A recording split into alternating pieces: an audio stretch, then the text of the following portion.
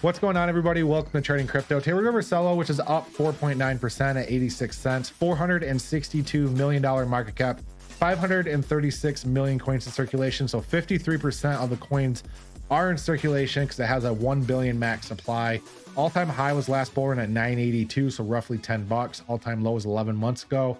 If you would about 11 months ago, you'd be up 128% on your investment.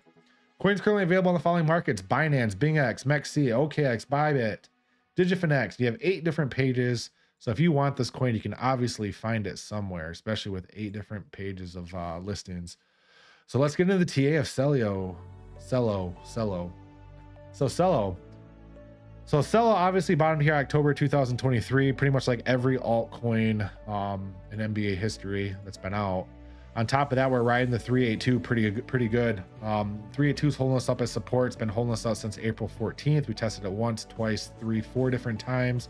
Indicators right now, we're looking good. We got a very deep buy signal come here on the 18th, and we've been putting in higher highs and higher lows since, which is showing a trend reversal from the downtrend that we experienced from March 3rd to April 18th. So we are officially in a trend reversal here. Yes, it doesn't seem like we are because we're just consolidating sideways, but the overall trend is bullish right now. On top of that, the RSI put in a higher high, and the MACD is bullish as well, putting in another engulfing candle, a higher engulfing candle. It's the highest engulfing candle we've had since March 15th.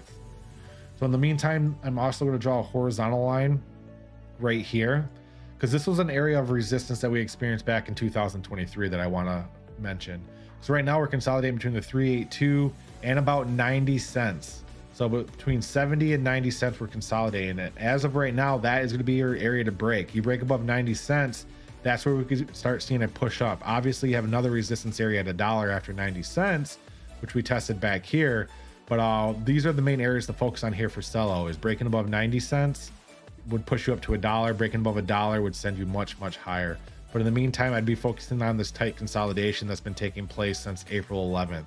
You've been touching 70, you've been going up to 90. You've been touching 70, you went up to 90. We just touched 70, we're going up to 90. If you get rejected at 90, I wouldn't be shocked at all if we came back down to 71 and we just consolidated until the overall market flipped bullish, and then Celo could see a breakout to the upside.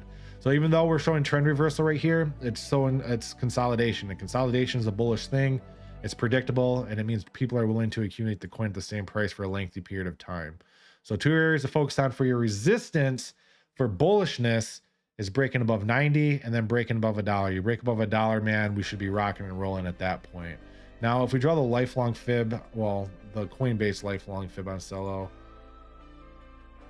high to low here, lifelong fib is the 382 at about $1. I'd say $1.50. You get above $1.50, that's when you're going to start having a lot of fun in the bull run. That's when Celo gets over $1.50.